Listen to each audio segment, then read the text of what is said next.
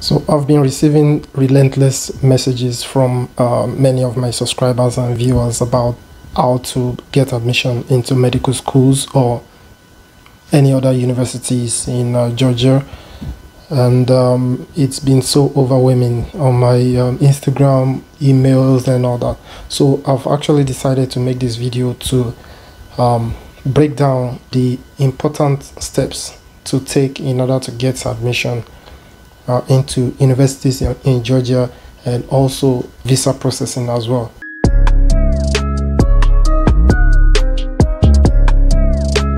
Hi, welcome back. My name is Dr. Ayokunle Omoniyi. So today I'm going to break down the process from the point of getting admission to the point of arriving at the airport in Georgia. The first step to take is, number one, you have to identify the university you want to go to. So how do you identify the university? You have to know specifically what kind of course you want to do, what kind of program you're interested in doing, and find out which university renders these programs. For example, there are some universities that are better suited for students who want to study medicine, where there are some that are better suited for social sciences and engineering and all that.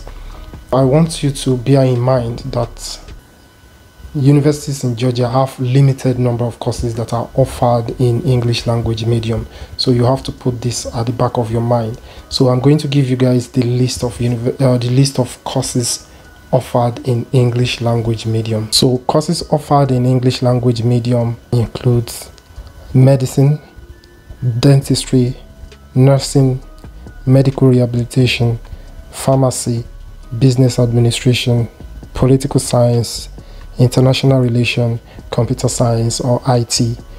And at master's level, the courses includes business administration, comparative private and international law, medical rehabilitation and healthcare management. These are the courses offered in English language medium in most Georgian universities. So let me talk about the steps to be taken. So the first, I'm going to divide the process into 3 stages.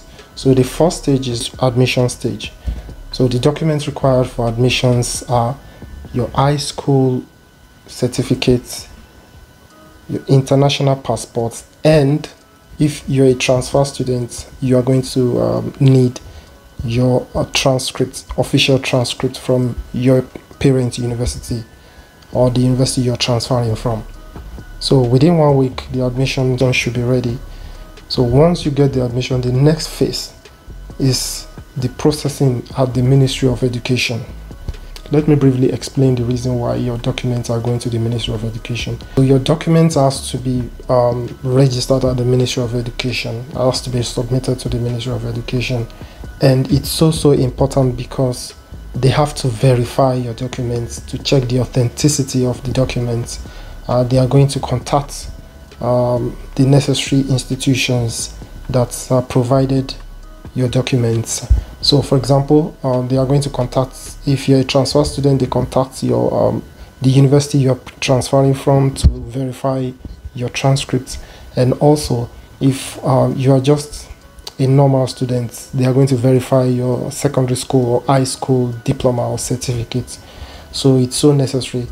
And before you get to submit your document to the Ministry of Education, you have to pay your tuition fee, usually the first semester tuition fee. Some universities demand for a full payment of the first semester tuition fee, while some just demand some amount of money out of the first semester tuition fee. So after the payment of the tuition fee, your document will be translated, notarized, and submitted to the Ministry of Education. So at the Ministry of Education, it's going to take a period of about 3 weeks on average. So it's usually between 2 to 4 weeks, but 3 weeks on average, but usually not more than a month. So once the document is ready, the Ministry of Education will issue what is called the Ministry Order, or also known as the Ministry Decree. So this Ministry Decree will be forwarded to the university. What's the significance of this Ministry Decree? Ministry Decree means they've gone through your document, they've verified, they've they've checked if you're a real or a genuine student, and they are basically telling the embassy that they've gone through the process of verification of your documents, and they are convinced that you're a genuine student who has also paid part of all your tuition fee. So it's like an order to the ministry to the embassy to grant you your visa.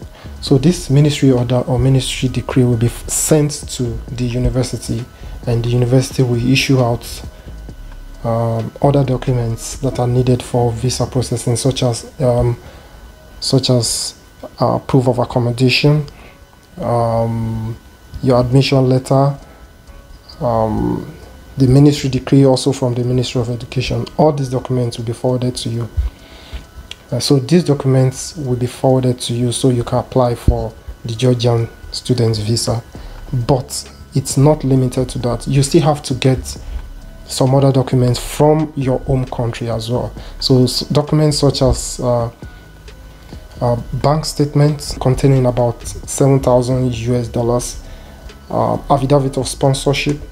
If someone is sponsoring you, provide an affidavit that says, oh, I am responsible for so person.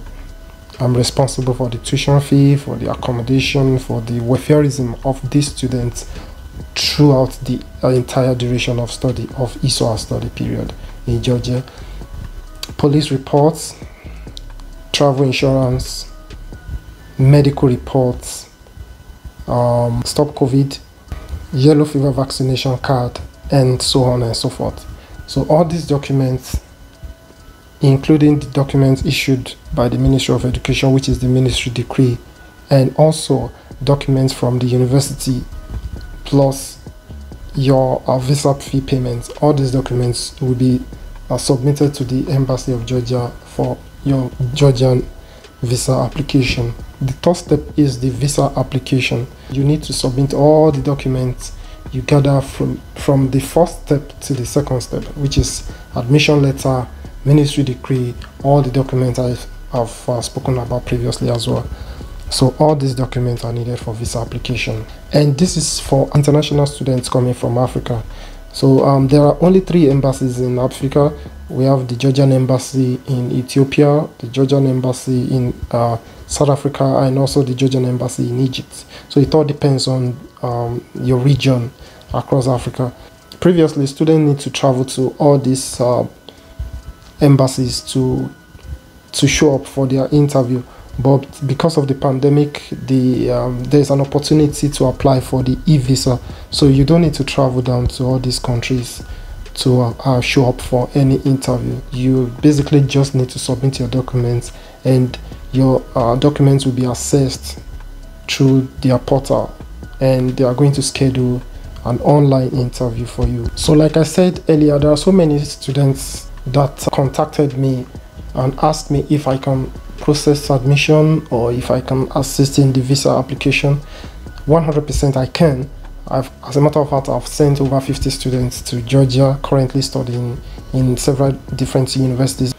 So if you're interested, I can assist in getting you admission, and also helping you, guiding you through the process and applying for your visa for you. So this is for people out there that are kind of confused about the whole process and they don't know how to go about getting admission or the whole entire process and visa application as well. So you can send me a message via the email address, and also my Instagram, it's right across the screen now. Send me a message and we are going to discuss from there. So thank you very much for watching. Please click the like button, share this information or this video to your friends who may be interested, subscribe, and thank you very much for watching. See you guys in the next one. Peace.